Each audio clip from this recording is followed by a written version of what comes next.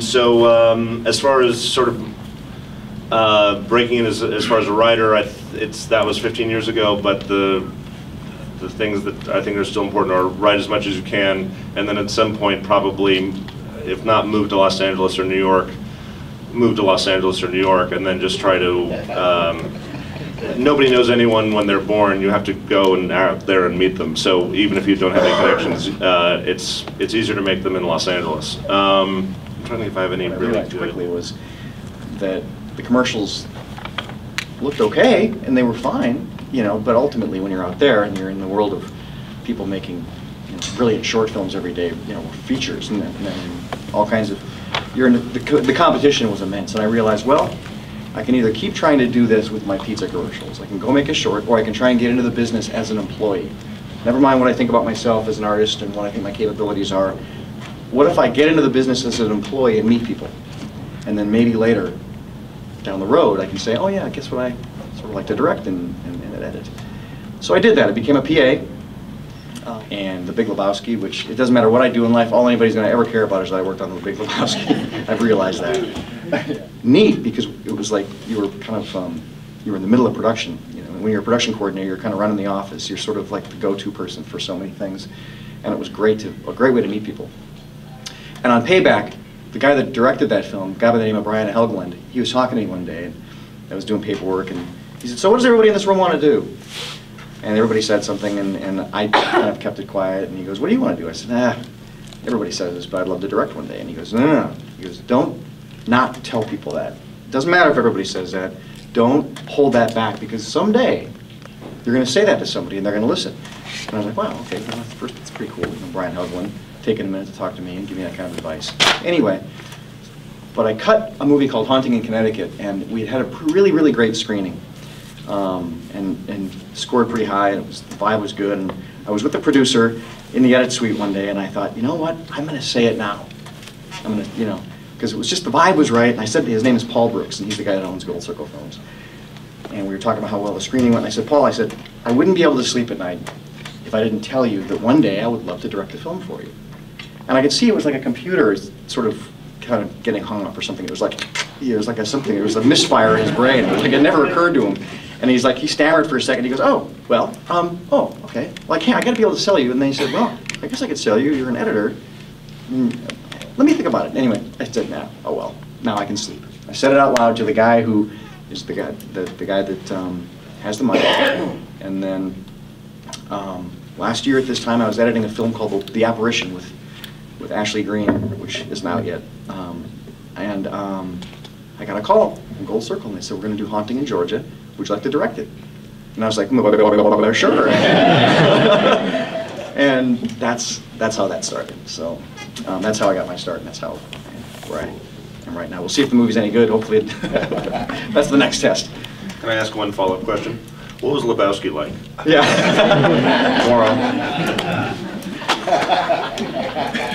I think it's important to think about things not so much like a dream, where people say, yeah, I dream of being a cinematographer, I dream of being a director or an actor. I think the concept of dream relies on something that means that you can't achieve it, because it's simply on an unconscious level. So I never really thought like I dream of being a cinematographer. I just went through the actual process of becoming one. And then slowly, as Janusz became a cinematographer, I became his gaffer, which is, you know, the person in charge of lighting. And then we were out of a film that we did for Diane Keaton. Janusz was the director of photography on a film for Diane Keaton. It was on cable for Lifetime. And Steven Spielberg saw it, this Lifetime little short film, and was enamored by the photography, by the cinematography, and called Janusz in for a meeting. And at that point, we were working at a Roger Corman film, and Janusz had to go in for a meeting with Spielberg, which was, you know, really strange for us. Like, really?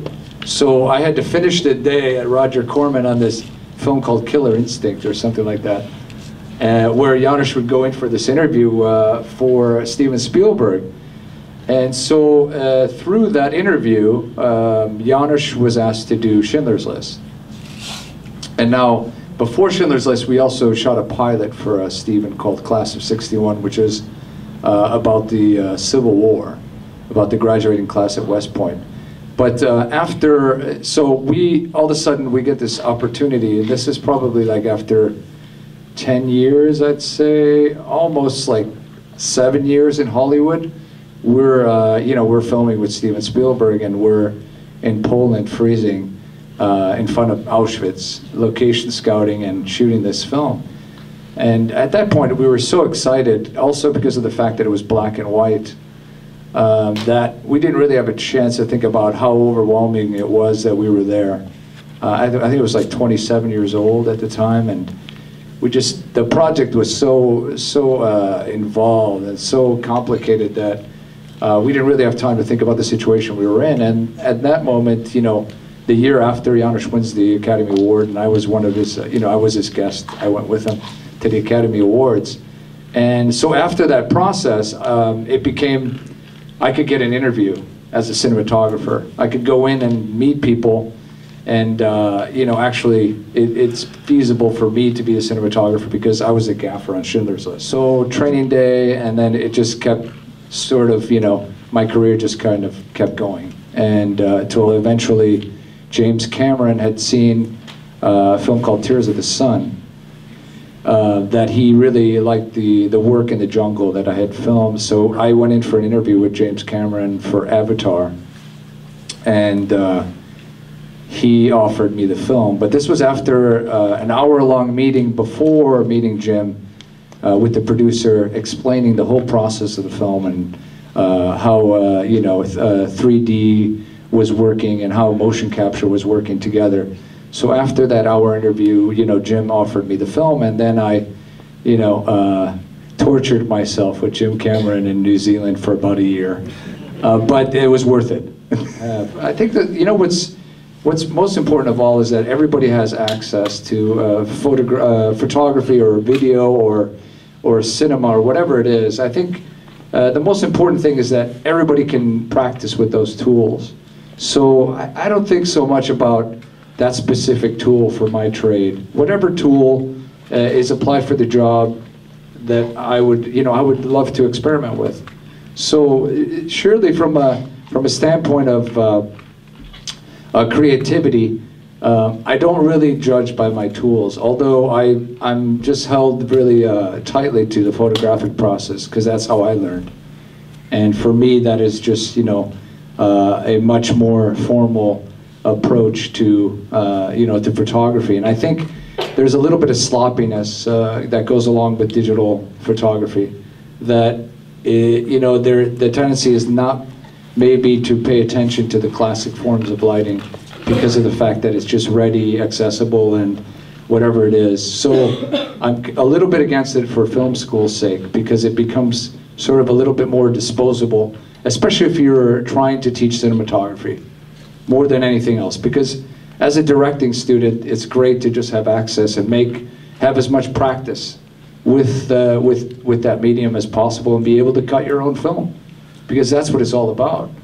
It's great knowing that you have these digital tools. In other words, if I'm trying to get a take and I'm running out of time, and I have a little girl in our movie, and I'm losing her in 10 minutes, and I don't have time to stop and start, I can just roll, go. It's pixels. And you roll, and you have her do her takes over and over again, and boom, boom, boom, boom, boom. Okay, we got one. Nobody's worried about rolling film. That's great, but at the same time, it's weird because you look at some of the older films before this digital age, and they didn't have these tools, and so they had to shoot the movie and light the movie meticulously. And the people that did that, those artists, you look at them now and you're like, oh my God, how did you ever make your day? How did you ever pull it off? And in a way, it's sort of sad seeing that go away a little bit because you can fix it post. It's a tool and it's a curse all at the same time. I've considered teaching, but I'm not ready for that yet. I think I need 20 more years in the business.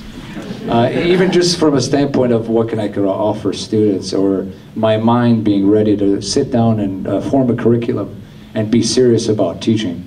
Because I think it's not something that I would just approach that I could do on the weekend. It would take full dedication And yes, I've thought about it, and I've visited various institutions this past year. Since the Academy Award, I've been invited to some institutions, and it's definitely something I think about in the future. Production. They're Avid and Final Cut Pro. Final Cut Pro is the newer one. I like this. Avid was designed for old school editors who had, it was designed to be a similar mindset as cutting film. I kind of look at them both as like, Avid is like that reliable uncle that's just kind of not, he's a little boring but not very flashy, but he never misses like one of your sporting events. And Final Cut Pro is like really funny and goofy and really slick and fun, but he's kind of unreliable. He hardly ever shows up at your events. I mean, I like Final Cut Pro, but it's so temperamental and so like, and Avid is just like rock solid, but it's nothing flashy. So knowing the two formats I think is very helpful because for me it made the difference between getting a job and not getting a job. Yeah. But yeah, I would say just continue to cut, continue to know the, and try and get in, and if features are your interest, try and figure out how to get your name out there to cut somebody's feature who needs it. Because it's a great gig. They'll probably let you do it at home. It's super fun. You know, I mean, building your temp track with music and sound. You know, you can use. It's just so much. Editing is so much fun because you're building. You're taking all the material and putting it together, and it's just like the best puzzle ever. It's just a blast. So I have a question. You know, there are some ideas out there which are just make life easier of getting it made. If you came up with an idea of that somebody figures out how to bring dinosaurs back to life and they create an island that's an amusement park and then everything goes amok, that's like you're going to find your life easier when you have ideas as opposed to it's the story of Emily Bronte and her relationship. That's a tough movie to sort of go out there and get made. My first movie was a Western horror dark comedy about cannibalism on the verge of the gold rush, so that was an obvious property. That's a joke. That was sort of difficult to get made, and then the next movie was about a bunch of guys dressed in terrific suits going through Vegas pulling off a crime. That was a lot easier. So there are things that, not saying go and do the one that's right down the middle, but that'll sort of help your cause as opposed to trying to get started doing a cannibal western. Watch a lot of movies, read a lot of movies. I think the one thing that, given all our different disciplines, that we all sort of have to know is story. And what is, when he's doing a shot, how is this servicing the story? When I'm writing this, am I going off? Am I serving the story? Am I writing a speech because I want to be Patty Chayefsky? That's an interesting question, but I think every day still approaching a new project, for me, I approach it with the same innocence that I approached it to begin with. In other words, a new film starts, and for me, the cinematography hasn't been laid out, and I have no idea how it's going to look. And that's what's great about it. It's that the world is open, and the innocence of just the first, there are no images created for this film. And that's what I'm still really enthusiastic about. the best movies, to answer the first part, I think the best movies are the ones where all that stuff, all the craftsmanship, if you will, is sort of invisible. You're so caught up in the story that it's all this cohesive thing. So I mean, in his case, obviously, it can obviously blatantly look absolutely beautifully, stunningly, wonderful. In my case, I don't know if people very often say, the editing was quite good in that film. There were good choices there during that conversation. And I mean, maybe they do, I don't know. But I think the best part of that is when it's invisible. And just the whole thing comes together as one cohesive piece. So I think it's important to really, base all your cinematography or the photography of the film on that story, if it makes sense to do something. I mean, there are some films that are all about the spectacular cinematography, and that is part of the story. How are you enjoying the festival? Excellent. Great. I'm sorry. I said, how are you enjoying the festival? I don't care for it. We'll try harder. Yeah. It's a great festival when you look up and you go, there they are, the people who run it. The 1, 2, 3, and 4 in a row. And they all line up like the guys at the gas station. There's a problem, yeah. So, but, so, yeah, move to LA. You have to, I'm sorry. I know you love your families, but it's time to it's time to go right and make millions of dollars and have wonderful visions of yourself appear on screen. If you wish. We're out there, we're waiting for you. Why try to rewrite the book on how it's done when the odds are already so overwhelmingly stacked? It's, you know, it's already tough. It's like, I can't get my car out of this ditch, there's ice. Well, why don't we throw some more water down there? No, less water.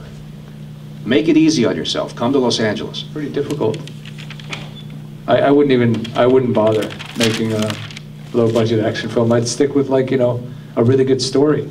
A simple story, maybe a dramatic film. Those kind of effects, which would literally have terrified someone to suicide in the 1930s, if you'd shown it, they would have jumped out a window with the intensity of it. And yet you're unmoved, because these days it doesn't do it unless there's a story attached that really just completely grabs you. So thrillers, to me, more than action films, that you can realize for a low budget, that you can achieve. You can achieve a sense of brooding menace, of dread, and maybe have one action scene in it. But the idea of trying to just do guys running around in the woods with guns for a low budget, yeah, I think it's a terrible idea. You have to, whatever it is that you want to do, you have to really, don't take it lightly. It's sort of like, you know, why should it be you over somebody else? So the amount of work I feel like that you put into something, research or, you know, education, or what is that thing that you have to offer? However much work you put into something is really, in the end, what's gonna help your situation. Not completely, like, you know, let you be involved in the situation, but it's gonna increase the opportunity. So, you know, whether it's like acting or directing or writing, it better be pretty well founded, because I think, you know, Hollywood in a lot of ways, there's not really, once you get there, you really have to kind of like set yourself up and do whatever it is that you're doing. There's really not much time to float around and go to the parties, so to say.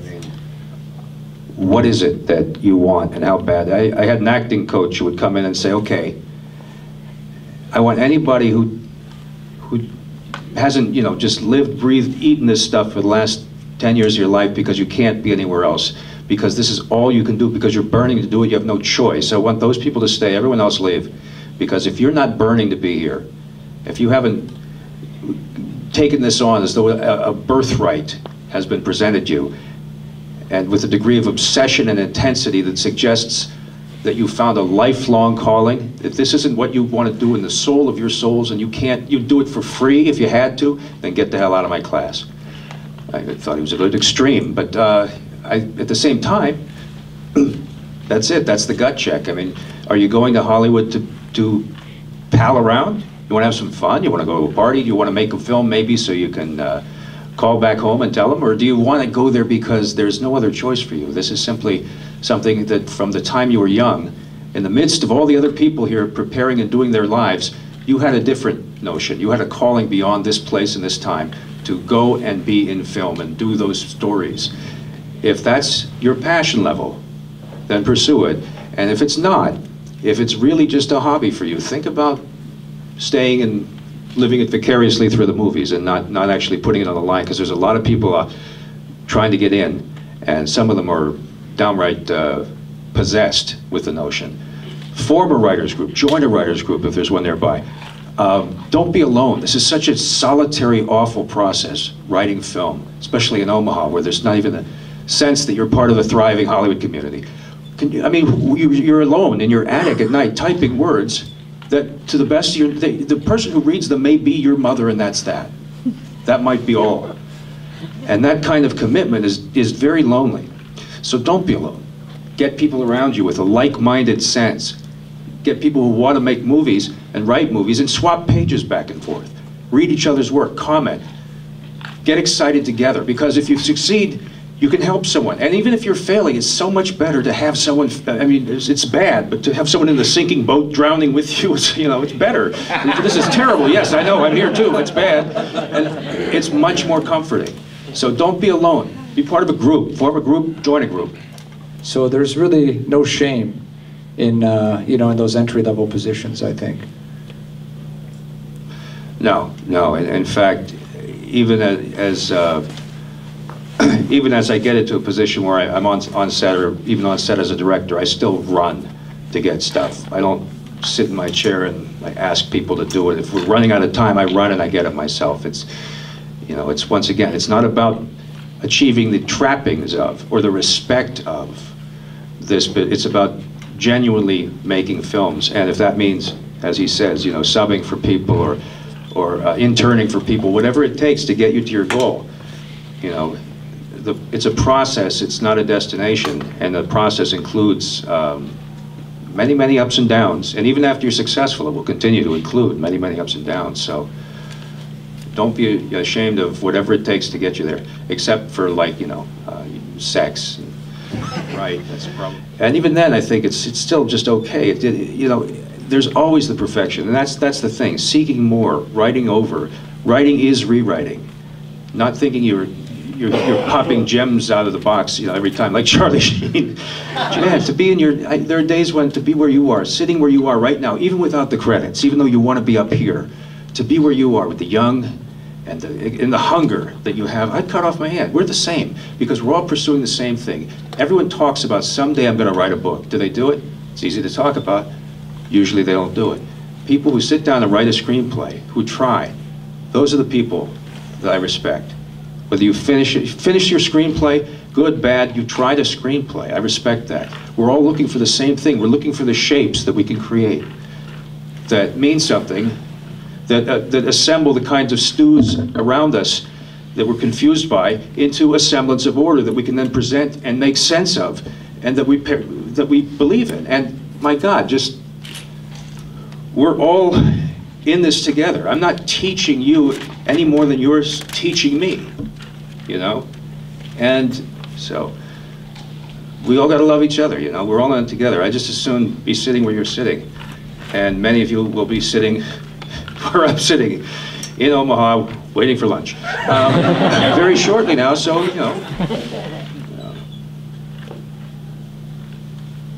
it's about putting yourself in. I think the action films I tend to do, it's about putting yourself in the shoes of a real professional. It's about putting yourself in the shoes of someone who knows how to do this shit better than you do, and thinking for a minute, what would I do if I were this guy's position? What Liam Neeson in Taken is better than we are. He's a professional, and there's an inherent love, I think, of watching a professional be professional. And it could be the greatest locksmith in the world. When everyone else has failed, and he goes, just a second, and he does this clever thing, you go, wow, that guy's good. There's that sense watching a professional be professional. And for some reason that translates best in action movies, in thrillers. You watch these guys go up against danger and odds, and you watch them execute with skills and skill sets that maybe don't belong to you, but you get to see the sense of real professionalism and decision-making, the dilemma you'd possess if you were that professional. They're confronted in action movies with the sorts of decisions that you don't get necessarily in a drama. They're usually life or death. And so if you like high stakes, life or death, professionalism, those are the sorts of things that are just sort of part and parcel of the action movie vocabulary, I think. And that's one of the reasons I like them anyway. What do you think of 3D? I think 3D is kind of interesting because it just offers a whole new, an experience for people. One of the things that's great about it is it's brought people back to the theater again, which is kind of, it's interesting. It's not in your living room, you're seeing things. And the theater is a great place. It's always been it's the best place to see a film. And so I just look at it as just another tool or another way to make a movie that certain films lend themselves to, but sometimes they're forced. I didn't understand, especially when they do it after the fact. Like the Green Hornet in 3D, I don't understand why you have to do the Green Hornet in 3D. I just, writing's awful. And it's, every day you're faced with another way to fuck it up. Every day is another chance to fail at the thing you've been paid to do, you know, because the page is always just as white, just as blank as it was the day before. And if an idea is there, it's great, but try to think of an idea, like just sitting right now. Here I go. Think, here comes the idea. Big hit. Big hit movie. Here we go. And pretty soon you just feel the chair, and you know, you look at the people around, and you're just not in, you're in your head and you can't get out of it. To this land of ideas that just sort of naturally happens when you're not expecting it to happen. You have to trick yourself into thinking up ideas, because if you sit and you concentrate, it doesn't work. You know, it's like being mentally constipated, and you just wait for it to come day after day, and you run for it. It's like, and you know, there are days when the ideas are crowning, when they're, you know, you have to run to get there, and there are days when they're just wedged up in your gut. If that's supposed to be an objective viewpoint, for instance, like a documentary, an objective viewpoint is a shaky camera. It isn't that way. I think like the human eye is one of the most stable things, and it pays, you know, it can change a specific color temperature of each room as you walk through a room. This room is white. The next room I walk in is white as well, and my eyes have adjusted that color. I go outside and that light is white, and so as I walk through, my eyes also make everything steadier, and they're the most incredible steady cam. They're like gyroscopes, yeah. And I'm not aware normally, except when I'm running on a track, you know, of the horizon doing this. I'm usually just aware of a very steady view. So that, I mean, it's pretty interesting. If you want people to feel like they're part of it, I think it has to be, you know, it's a complete, you know, the human eye is more capable. The objective viewpoint seems to be much more stable, I think. The one thing I would suggest that he reminded me of is I do keep a box under the bed at all times. And in it are all these toys. No, in it are, there are pieces of paper, and whenever I have an idea for a line of dialogue or a bit or this or that or anything, write it down, throw it in the box. You know, after 6 months, take the box out and dump it and look at all these pieces, and you know, you don't even remember how you wrote half of it. Like, sparrows in the fire, monkey tits, you know. Okay, you know, but you'll see ideas that you forgot you had that then you'll start to assemble and say, where is this leading? It seems like over the 6 months period, every idea I've thrown in this box is sort of attains a vague shape. Now you look at the whole of it in retrospect, you know. It's not what's available. That's Lethal Weapon 3, when it went wrong, they said, there's a building in Florida, they're going to blow it up, and they say we could be there. I say, okay, I guess that's the movie then. It's storytelling at its finest. Let's go sit where the building is. You know, later there's going to be some kids who get hit by a truck. Come on! It's process. Yes, absolutely. Here's a good tip. Make every day the same. When you're going to write, I can't say you can't do it, but it's a little more difficult if you're going to grab an hour here or snatch 30 minutes here between appointments, and much better if you can lock into a block of time that's assigned to nothing else but doing the task at hand, to doing that. And if you get a schedule, if you get up in the morning, you smoke your cigarette, you type 3 pages, go over last night's notes, feed the cat, you know, go for a jog around the block, come back, look at the notes, okay, transcribe 2 on the computer, now go through and correct them, okay, start writing original stuff at 12, at 1 go to lunch, 3 to 5, continue the original stuff, then put it in rough form here to be checked later. That night, check 1 page of it, leave the other page for the morning, smoke your cigarette, go to bed in the morning, you get up, do the same exact thing all over again at the same sequence with the same time intervals, and I think you'll find that you develop a series of momentum doing the same thing every day and following a set pattern. And ideas start to come easier because your brain knows that it's not going to be interrupted. It's not going, oh, should I think now or should I not think? Wait, are we going out? Are we going to stay here? What are we going to do? It just, oh, okay, I can think. And it just lets ideas start to come. Another thing that's interesting and useful, I think, for process is because it's so hard to think of ideas, often what I'll do is I will pick a spot that's about a mile or 2 away from my house, like say the 7-Eleven in my case, and I'll say, all right, look, I don't have an idea now, but I'm going to go for a walk. I'm just going to breathe the air, go for a walk, and by the time I get there, I'll have an idea. I'm not going to say when along the way it's going to happen, but sometime between now and there, in that 2-mile distance, I will have had an idea, and usually it comes.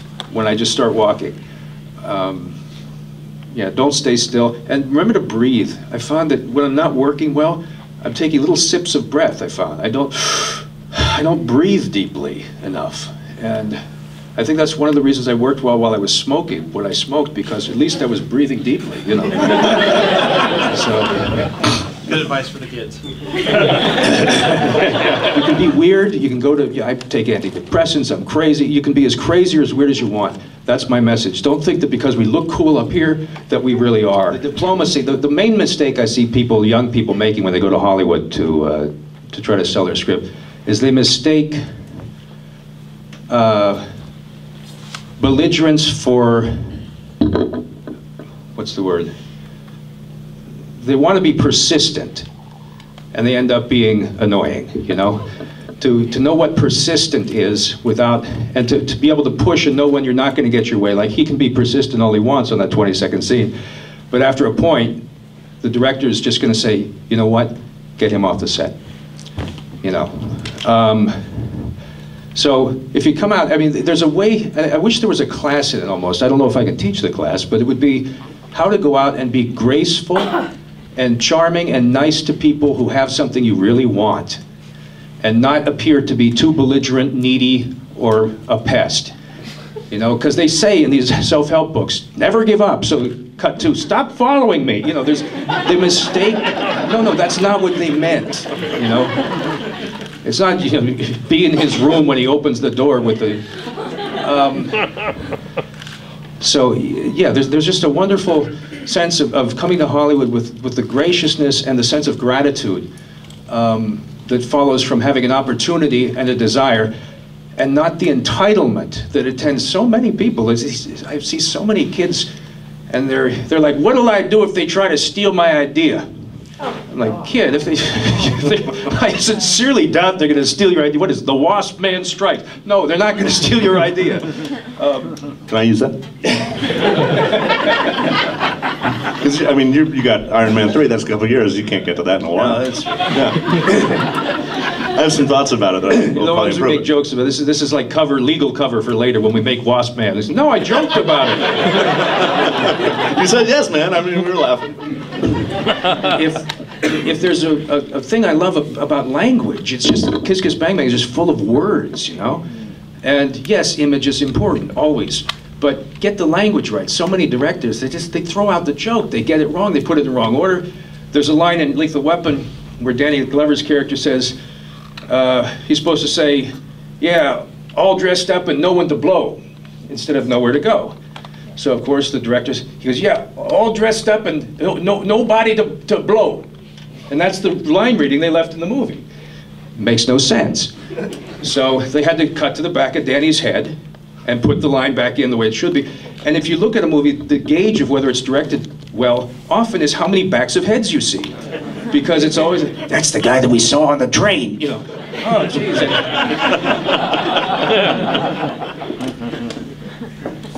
Or someone picks up a crucifix and then you hear, a cross. Choice. So you want to put your character in situations where they do a surprising action that reveals character, and that's just what that is. Anyway. Have you ever seen a trailer for a movie and you say, well, that's going to be a great movie, man, look at that. And then you go to actually see it when it comes out, and it's terrible. And I think the reason is that when you see it in a trailer, it evokes in you a shape that already exists out there of the perfect version of that movie that has the stew of shots you're seeing. You already sort of fill it in. It's sensed but not quite seen fully. But the version you fill in your head it promises to be great because you've already had this suggested to you as this sort of balloon. And then you see the movie and the shape they came up with didn't make it. It was actually inferior to the one generated in your head when you thought of the perfect version, the ideal platonic version of that. So the trick is to get to that shape, the one that the trailer suggests, and then fulfill the trailer. Find that shape. To me, one of the things I like to do when I start to write a script is I do the trailer in my head to get the shape of it. You know, if I wanted to write a concept, I can think of the physical concept in words, or I can sit down and think, how would this trailer play? How would the preview look, and what would it evoke in me? And then how could I realize the best, most palpable version of that? Done. So I would urge you, not, different people do it different ways. I can't get more than 30 pages without going back and fixing the 30. I'll just blaze away to page 30, but I can't blaze away for 120, because I will go so far off that that tangent will waste 70 pages of time. So definitely, I think outlining is essential, but you can also just jump in and then start outlining once you've got a sense of the shape. I think sit down and write from nothing sometimes. Sometimes I don't have a concept. And if at the end of the day I say, well, I have a scene that fits in a movie that I don't know what it is, that's okay too, because writing 52 scenes in the course of a year, get maybe 7 great scenes out of that, and the rest are shit, but it doesn't matter because you're writing every day. It gets easier that way. Do I write every day? No. Oh. Include it in the unraveling of story, to have little bits of backstory be revealed in ways that don't look intentional. So you don't have, well, good thing I met up with you in Vienna after that thing that happened last month. Yeah, it's not every day the president asked one of his Pacific aides to fly out here to rescue a young kid from the clutches of some, if you're doing that kind of dialogue, but you find ways to get it across, and that's part of the art of it is, and you see it even in the best writers and the most advanced novelists, they use backstory dialogue that's just, oh, come on, that's painful. They would have already talked about this. Why are they saying it now? I think there's the example that's, I can't remember who points to it, but there's a Clint Eastwood line in some movie where he has to see a shrink, and the shrink says, what was your childhood like? And he says, short. And it's basically, you get all his backstory from that. There's another better, I was thinking about The Professionals, as I often do just before bed, where somebody's pointing to an old photograph of Lee Marvin when he was with the Mexican revolutionaries, and he says, your hair was darker then, and Lee Marvin says, my heart was lighter then. And you kind of get a sense of that without having to cut to him with Zapata. Right. Never cut to Zapata. I'm sure they'll be overwhelmed. And I got out there and I had this idea in my head of what Hollywood is. And I bet a lot of us in this room have that same impression. You picture offices with executives sitting there waiting for you to show up with something cool that you did. And they're going to say, you know, I like you. You're going to make the next Steven Spielberg produced film. And that does happen. And that's what you read about. But that happens once every like 5 years where some story like that emerges, or every 2 years. The rest of them are hundreds and hundreds and hundreds and thousands of people coming out there with different short films and what have you to show, or they put them in festivals. And I realized quickly what I was up against when I started trying to get my little commercials in front of people. It was very depressing. And people were kind and polite, and I would show them some of my other pizza videos, thinking, yeah, the employees at Godfather's liked them. Look at how entertaining they are, But you realize really fast the magnitude of the competition that you're up against. And what I realized then was, it only took me a couple of weeks of that soul-crushing experience. I realized, maybe I will try to get into the film business, because I really did want to be in the industry. I loved the energy of the industry, and there are so many, it gets a bad rap because guys like Charlie Sheen and, I know, it's like, oh, Charlie, you're making everybody look bad. Because really, that behavior is not common. Most people that work in Hollywood, I found, that run through the day-to-day business and make the movies are just like us. They just are very hardworking, working class people with families, and they're just trying to pay their bills, and nobody in LA is from there hardly. They're all from somewhere else. So they're all people from like the Midwest. I mean, I can't say how many people I met from Missouri and Minnesota, and Nebraska, Iowa, Wisconsin. And so what I realized is, what if I just get into the business as an employee and start there? And a mentor of mine, kind of when I was younger, kind of said that. He goes, why don't you work this thing backwards? Let people, you already got your talent, you feel good about your talent. And I sort of, we all have to feel good about our talent or we won't do anything with it. So I thought, yeah, okay, I think I have some abilities. He said, why don't you get in there and meet people first? Forget your stupid pizza reel. It's not going to get you anywhere. Go in and meet people. And so I said, okay. I left Godfather's Pizza and I went to Santa Fe to work on this movie for Ron Howard called The Missing. And luckily, my friends, and here we go again, the friends you make, the contacts you make, how they can come back years later and help you. And I can't state that enough about meeting people and making contacts and keeping in contact with people. Being a polite, what I was told is being a polite pain in the ass. Just always just, hey, how's it going? Keeping in touch. Hi, hi, hi. Because what'll happen is, if that's the path you take, meeting people, is that you've got all these people doing it, and over time, those people will start to fall away. And if you're still doing it, you rise up, rise up, rise up, and pretty soon it's just you. And I did that with a couple different people. Not just because I was like wanting something from them, but I enjoyed sort of talking to them and collaborating, and they would give me advice. So anyway, I went to Santa Fe. When I was working on Payback, going back to 1998, and a guy by the name of Brian Helgeland was directing that movie. He won the Oscar for writing L.A. Confidential, I believe. And he was directing Payback. And one day he was sitting in the office, in our little production office, and he was just having a cup of coffee, and he would ask people, so what's everybody want to do? And I was like, people answered, and I said, I'm not, you've heard this a million times, but what I'd really like to do is direct. And kind of, made fun of myself a little bit, and he said, no. He said, don't not tell people that. Tell everybody that, shout it from mountaintops, because yes, a lot of people are going to say, oh God, that guy, okay. But one day, somebody will listen to you by virtue of knowing you, or by virtue of something that you did creatively, in my case maybe editing, and they'll say, oh, okay, that tracks. So flash forward now to this moment on New Daughter, where I was doing the cut with Gold Circle. It was my third film with them. And again, had a particularly good showing with a couple scenes, and Paul, the producer, was very excited. And I thought, this is my moment that Brian told me about, 10 years ago. I'm going to take it right now. And I said, Paul, I said, I wouldn't be able to sleep at night if I didn't tell you that I would love to direct a film for you one day. And it's like I was saying yesterday, it's it's almost like his computer screen flickered. Like I could see this hard drive seize up a little bit. It was like, it's like it didn't compute. And he said, well, okay, well, it never had occurred to him. And he said, okay, well, all right, I'll remember that, or we'll see. I mean, get me a reel. I can't remember what he said, and I had no reel at the time. Pizza commercials, that worked out well for me. I mean, it did work out well for me in terms of a career. It was awesome. I'm so thankful for it. But in terms of Hollywood, it did nothing. So anyway, what we found when I was a production coordinator, we also always had to hire PAs. And what we found was the PAs that came in from people like in this room, who came from other parts of the country, or they just wanted to get into the business. Those production assistants would work their tails off, work so hard. The film school students, a lot of those guys would come in, guys and gals, and they had this sort of sense of entitlement a little bit. And I'm generalizing, because they're not all like that.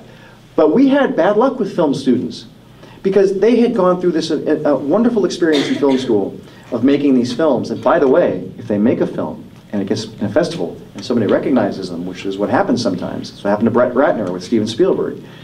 All bets are off. Film school, excellent, good job. And that happens, and that's important.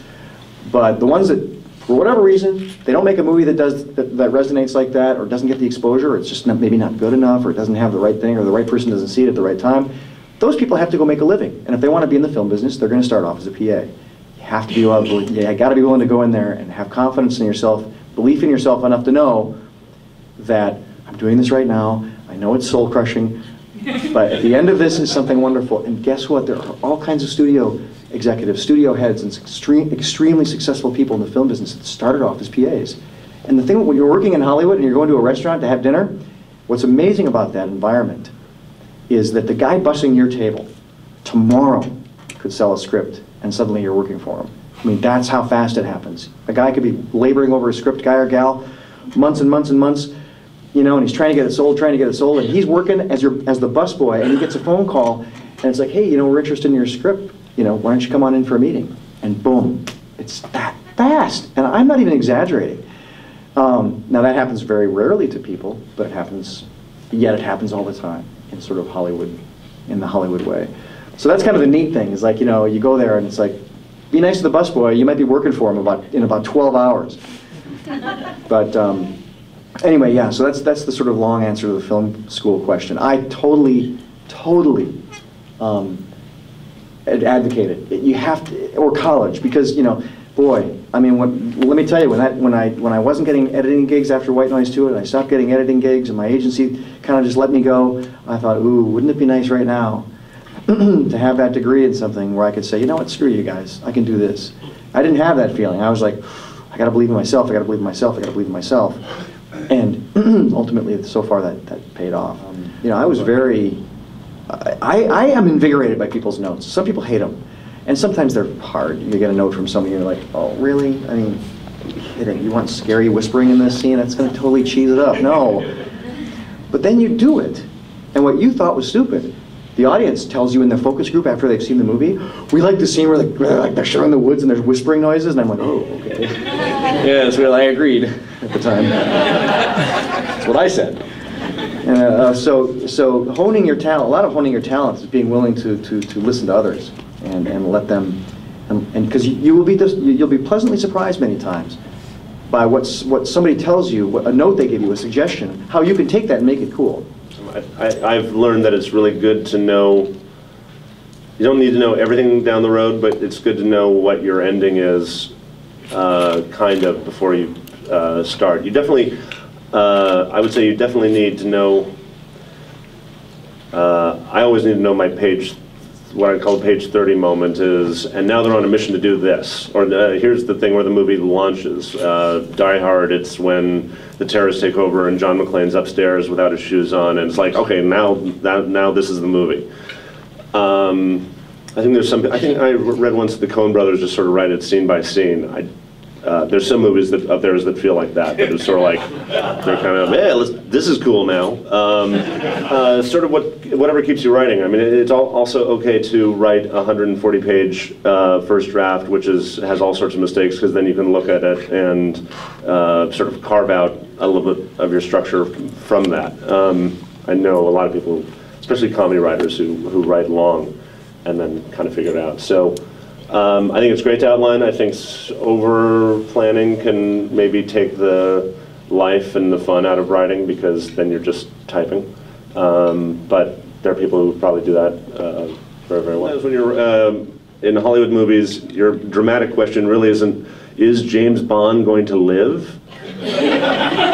It's, how the hell is James Bond going to live? And answering that dramatic question is what's sort of propelling you through the story. So when there's a little bit of maybe in Ocean's 11 of, are they going to get away with it? Because actually in the 1960 version they don't. But really the dramatic question is, how are they possibly going to steal $100 million from a casino that has all this security? Well, here's the good news. It's not a lottery, because there's an X factor that changes everything, that completely upends and redistributes the odds. It throws out those results, and that's, the X factor is talent. If you have talent, everything changes. You go to the top of that list. It's not 93%. Now you're one of the golden ones who is recognizably different, is uniquely skilled. Wow, talent, that's different. That means you have a shot. That means the numbers mean nothing. That means the statistics go out the window. Now, here's the bad news. Most of you don't have talent. And I can say that, as I've said, because anyone in the audience hearing it will automatically say, yeah, he's right. That guy doesn't have talent. And they always, they're always going to think that they're the ones who are blessed. And you know what? That's the way to think. You have to hang on to the passionate belief that you have something uniquely suited for this craft, something to bring to the party. I wanted to be an actor, and I stopped. And you know why? Because I would go into an office to audition for a role, and there'd be like 10 other guys in the office, and they all sort of look like me, and one of them I recognize. He's done some television, and I'm thinking, oh, he'd be good for this part, he's great, And I didn't have the sense that I was the one who was uniquely suited. I thought someone else could do it better. You have to have a passionate belief, I think, that there is at least something that you do, or you bring to the party, that is unique, different, better than anybody else who would do it. What is your abiding passion? What is the thing that drives you, that from an early age has caused you to be so intrigued by and fascinated with movies? Storytelling. Here's another question. How many of you read a lot of novels? Okay. It's abundantly surprising to me in Hollywood, and there's an advantage to be gained here. How many people come to Hollywood and they haven't really read much, and they want to be writers? They say, well, I've seen some movies. Okay, but Or someone I've had this one girl, God, she was so annoying, who said, I said, well, you know, this is kind of flat. And she said, well, that's the way it happened. I know. And she goes, look, the truth, her big thing was the truth is your friend. The truth is not your enemy. Okay, no. The truth, in this case, is very dull. And dull is the enemy. You have to make it engaging. You have to, people say that guy's a liar. Why? Because he told a story and he added all these details. No, that guy's a storyteller because he embellished. I went to college and a friend of mine was writing a screenplay. I said, well, wow, screenplay, huh? How do you do, what's different? He goes, well, interior, you're inside. Exterior, that means you've gone out. It's day or it's night. I said, what else? He goes, that's it. And that's it. I mean, and to experiment. And these guys who know all the answers, like Sid Fields, I would be wary of. I'll tell you why, because it's easy to deconstruct. If you see something after the fact, and you start tearing it apart and say, well, it works because the character obviously reveals their essence here, but their substance is withheld until this point. Well, I can do that too afterwards, but try, where's the last, Sid Fields movie that made a lot of money? Where's the last, big hit blockbuster from that Robert McKee guy? Where are his scripts? He doesn't write them, he just tears them apart. Easy to do it backwards. You ever have one of those maze games where you find the magic treasure and you have to go, start at the end, it's easy. It's only going through the maze from the beginning that's hard. What I came to realize as I entered the field through theater, everything's a thriller. Think about it. Love story, at the end, what happens? They don't match up. He's headed for the airport, he's gonna fly back to America. She realizes, oh no, I love him. She's rushing to get to the airport. Will she get there in time? Suspense, right? What's gonna happen next? Same thing, character goes through it muddled. Throughout the entire movie, they're not getting it. They're in their own denial. Are they going to burst free? Are they going to have an epiphany and emerge from the sort of darkness in which they're immersed? Or are they going to continue just not to get it? When are the lights going to come on? It's almost the end of the movie. They look like they're about to have realization. Are they going to realize it or not? Are they going to come through mentally or not? Suspense. You want to see what happens next. Very important. The other lesson I learned coming into Hollywood, they'll give you 10 pages. After 10 pages, they're going to stop reading your script. Because by then they're either hooked and they'll think, okay, this is worth continuing, or by that point, they're just going to say, yeah, he hasn't got me yet, and I've got 7 other scripts to read this weekend.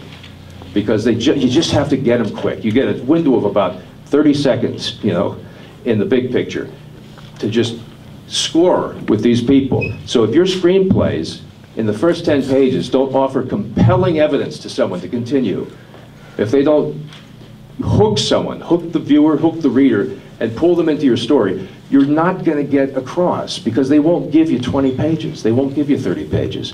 They'll just give you 10.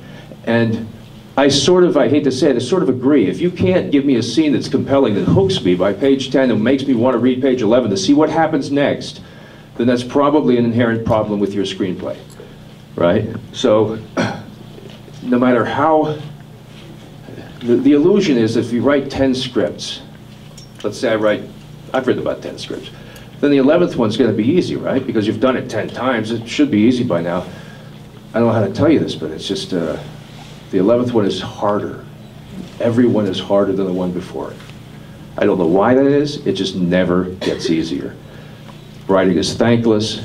It's usually accomplished in an attic at home, scribbling on notepads, the outcome of which will be viewed most likely by your mother, and that's that, who's gonna read this? It's just lonely, which is why I always recommend that if you're starting out, you get in a writer's group, or you form a writer's group, so that you're surrounded by like-minded people who you can switch each other's pages back and forth and assess each other's work and just basically form a very viable creative environment in which to share ideas. And and don't worry about, I used to have people say, well, what if someone sues me? I'll show him my pages and then he'll take those pages, or he'll sue me over don't sue anybody, first off. Just don't do it, No one's gonna take your damn idea. It's just not gonna happen.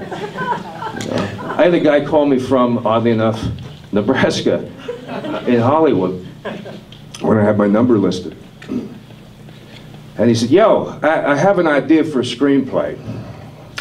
It's a great story. It's a great story. And I want you to write it with me. I said, okay, I don't really do that, sir. He said, well, but it's great. I said, well, can I tell you, if I told you the idea, you'd love it. I said, well, look, I can't, what's the idea? He goes, well, I can't tell you the idea. I said, why not? Well, how do I know you're not just going to take it? I said, okay, sir, first off, thanks for calling. Secondly, put it in your ass, okay? Because the idea that, I'm not dry. I have ideas. I don't need some guy calling me saying, I have an idea and I'll share half of it with you, but I can't really tell you what it is because it's so good you'll take it. No one's going to take it. He could win the Academy Award. I don't care. I'm not going to steal your idea.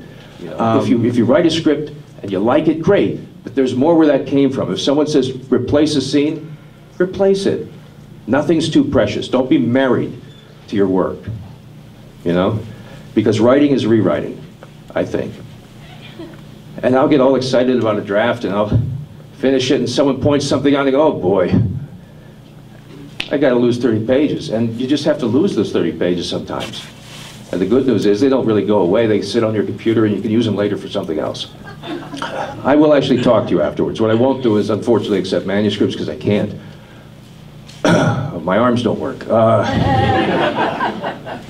It's not funny.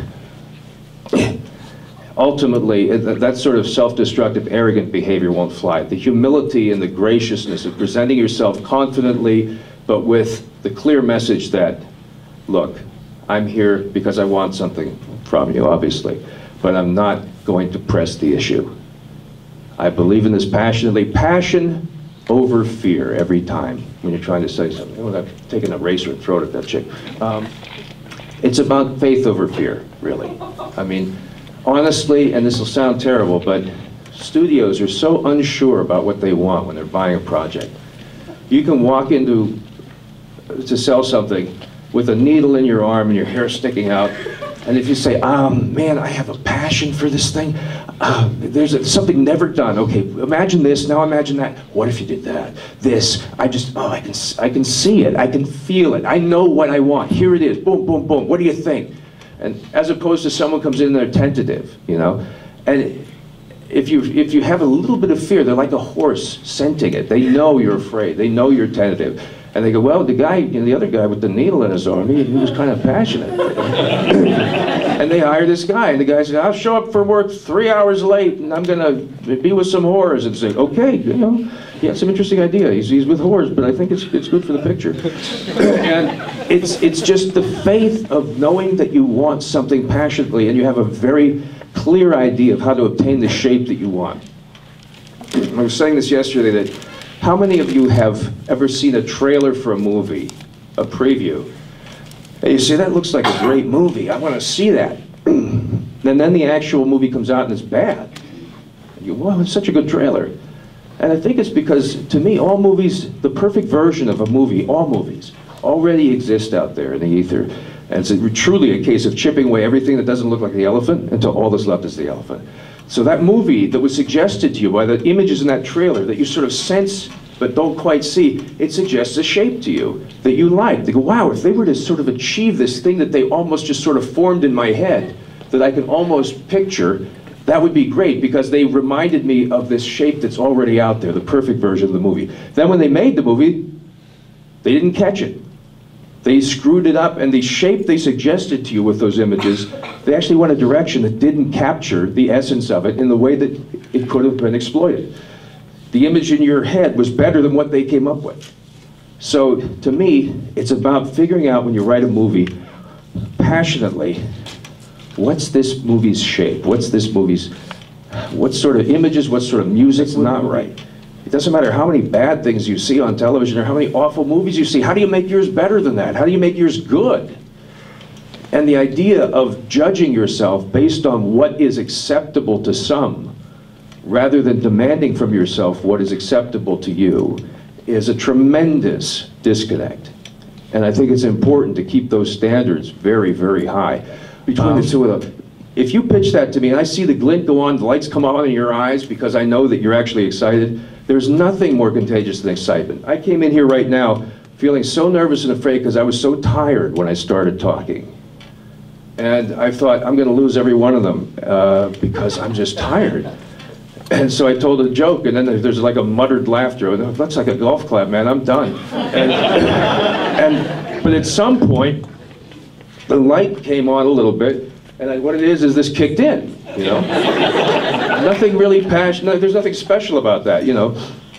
It's just, I could have just as easily hit myself with a shot of, you know, Benzedrine. But passion, you know? And it happens when you start telling a story. A friend of mine described testifying in court this way. He was so nervous. And then he started talking, and while he was talking, he felt nervous, but as soon as he started telling the story, he relaxed. Because all of a sudden, he got caught up, well, and then this happened, and then now I did this, and he was actually comfortable telling stories because he suddenly realized, wait, I'm a writer, this is what I do, I tell stories for a living. And I feel okay with it now. It's very hard, if you're not a writer, to just say, look, I don't have scripts because I don't write, I'm a director. Well, can we see your work? Not yet. And they say, well, how do we know you're a director, right? So because the intense competition demands that you sort of rise above by virtue of your passion and your skill and your talent, you have to be able to demonstrate that, I think, in some kind of DVD or even a posting online, a website, something people can access to see quickly. Because the other thing is people don't even want to walk with this DVD to put it in something and look at it. You know, it's such a tough thing to get people to watch your DVD.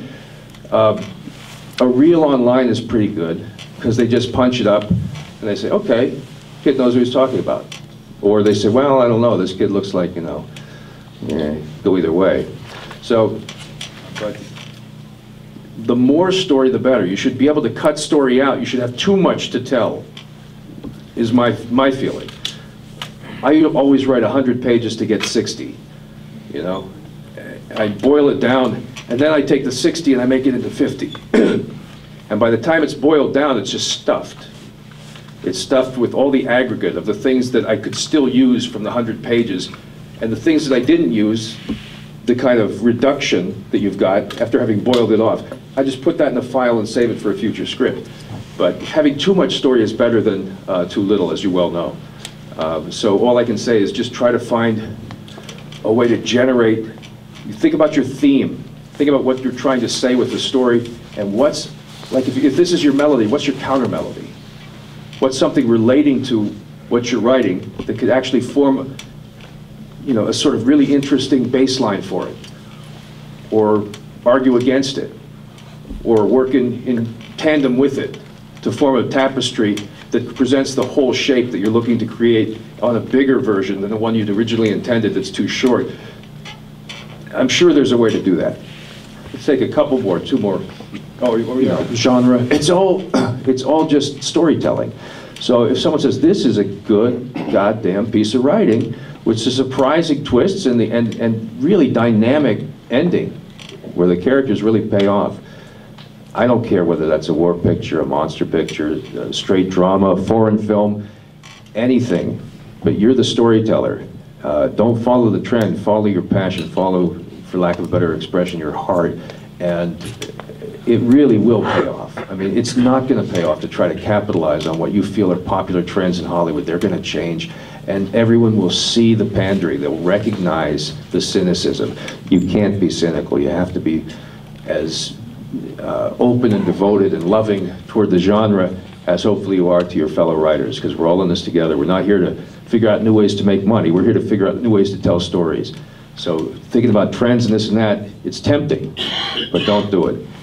Think about what's important, what renders you unique, what renders your story powerful, and then write the story that you best know how to write in a way that you feel most represents your voice out there. Get it right, get your voice there, put some twist in it, and then set it sail and turn over the results, and I'm sure that you'll have some fun. And also you probably have to move to LA, because coming to it from Omaha is not going to be the best idea.